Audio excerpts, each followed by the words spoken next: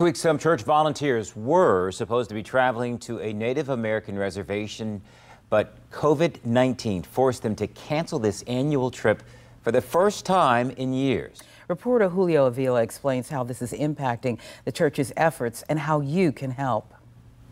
Volunteers at the West Hampton Baptist Church were looking forward to an annual trip to the Standing Rock Reservation in North and South Dakota.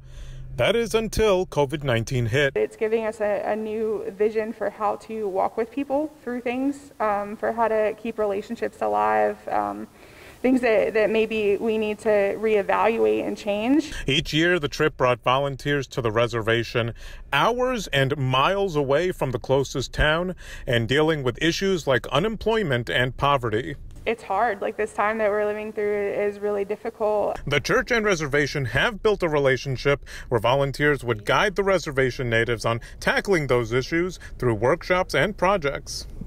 You can certainly do those things over social media, but it's not the same. Now, this is the first year that the trip to Standing Rock had to be canceled. The West Hampton Baptist Church sends its own team of people to make an even larger group of roughly 200 people that go on the trip. And when they got the news that it was going to be canceled, it was both devastating to the church and also the people of Standing Rock. And I think that there's, sort of a sense of loss with that. Definitely a sense of disappointment. But it's determined to keep that relationship going, and the church says sending these face masks will be one way.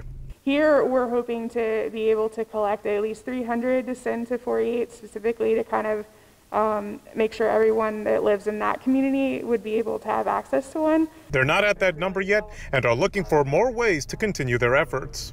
In Hampton, Julio Avila, News 3.